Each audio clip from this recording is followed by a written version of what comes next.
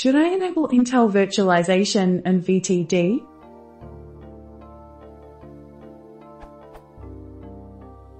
I have an Intel Core Duo P8600 and use VirtualBox. VirtualBox some settings about virtualization.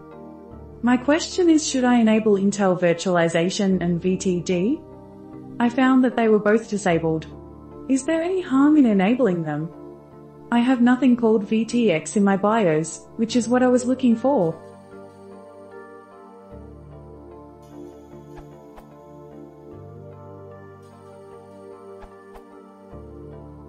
If you use VirtualBox, you should enable both.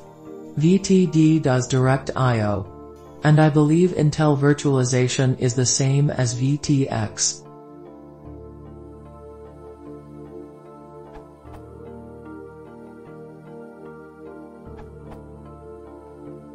VTD allows direct access to the hardware from a virtual machine.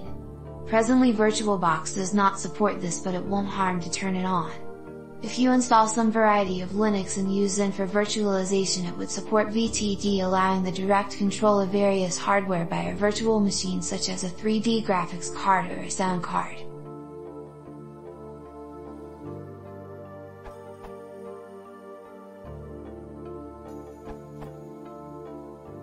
VirtualBox will require VTX in order to run 64-bit GestOS. It will not run these if VTX is not available. Anand_Trex believes are correct. Having run with these settings enabled on more than one system, I don't believe they harm either performance or stability. It is, however, harmful to run two VTX virtual systems at the same time. Running VirtualBox and, for instance, VMware at the same time will blue screen your PC, at least on Windows 7.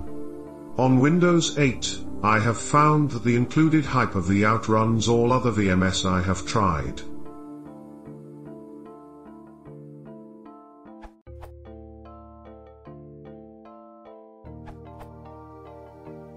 Turn on VTD if you want to use Docker or Kubernetes. Android VirtualBox, no need to turn on.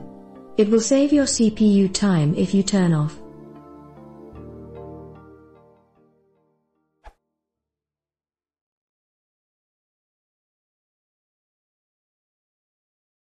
If you want to support the channel, please consider subscribing.